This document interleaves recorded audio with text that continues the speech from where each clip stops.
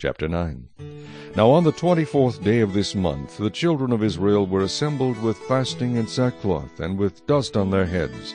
Then those of Israelite lineage separated themselves from all foreigners, and they stood and confessed their sins and the iniquities of their fathers. And they stood up in their place and read from the book of the law of the Lord their God for 1/4 of the day, and for another fourth they confessed and worshipped the Lord their God. Then Jeshua, Bani, Kadmiel, Shebaniah, Bunai, Sherebiah, Bani, and Kenani stood on the stairs of the Levites, and cried out with a loud voice to the Lord their God. And the Levites, Jeshua, Kadmiel, Bani, Hashabniah, Sherebiah, Hodijah, Shebaniah, and Pethahiah said, Stand up, and bless the Lord your God forever and ever. Blessed be your glorious name, which is exalted above all blessing and praise. You alone are the Lord.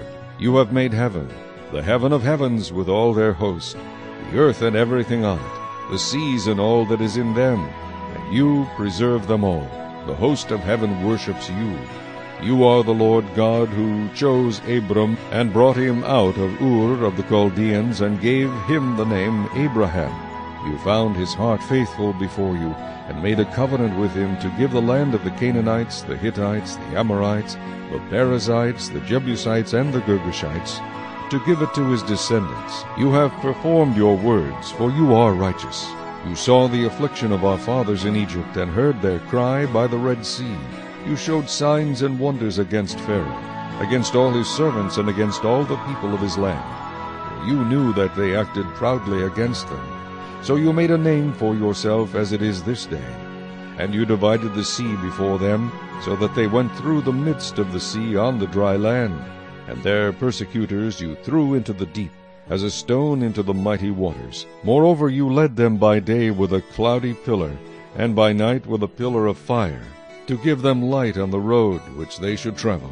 You came down also on Mount Sinai, and spoke with them from heaven, and gave them just ordinances and true laws, good statutes and commandments.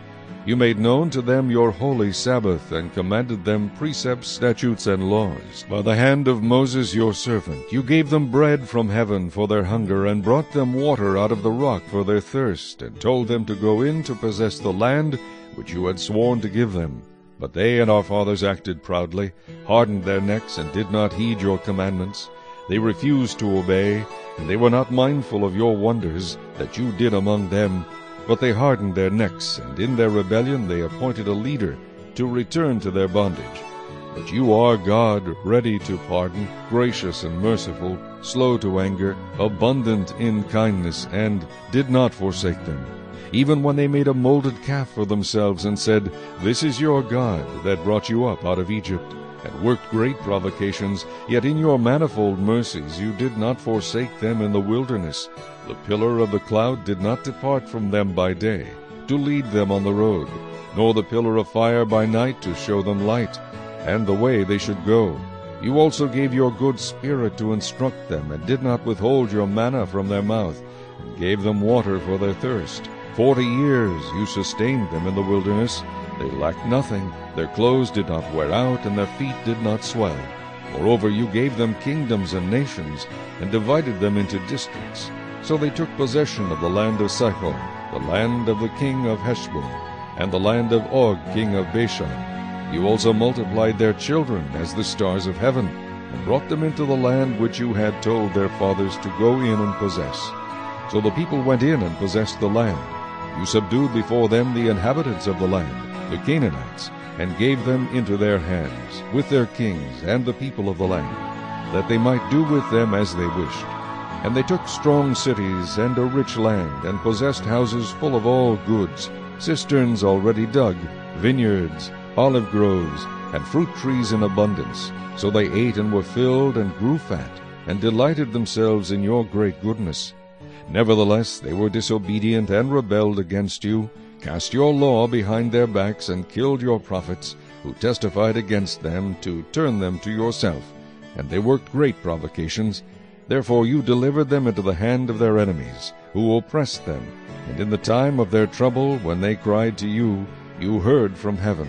And according to your abundant mercies you gave them deliverers, who saved them from the hand of their enemies. But after they had rest, they again did evil before you. Therefore you left them in the hand of their enemies, so that they had dominion over them. Yet when they returned and cried out to you, you heard from heaven, and many times you delivered them according to your mercies, and testified against them, that you might bring them back to your law. Yet they acted proudly, and did not heed your commandments, but sinned against your judgments, which if a man does, he shall live by them.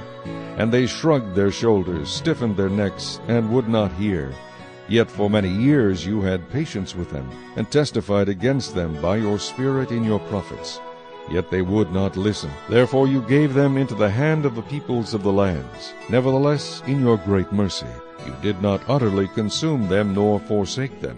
For you are God, gracious and merciful. Now therefore, our God, the great, the mighty, and awesome God, who keeps covenant and mercy, do not let all the trouble seem small before you that has come upon us, our kings and our princes, our priests and our prophets, our fathers, and on all your people, from the days of the kings of Assyria until this day. However, you are just in all that has befallen us, for you have dealt faithfully, but we have done wickedly. Neither our kings nor our princes, our priests nor our fathers have kept your law, nor heeded your commandments and your testimonies with which you testified against them. For they have not served you in their kingdom, or in the many good things that you gave them, or in the large and rich land which you set before them, nor did they turn from their wicked works. Here we are, servants today, in the land that you gave to our fathers to eat its fruit and its bounty. Here we are, servants in it, and it yields much increase to the kings you have set over us, because of our sins.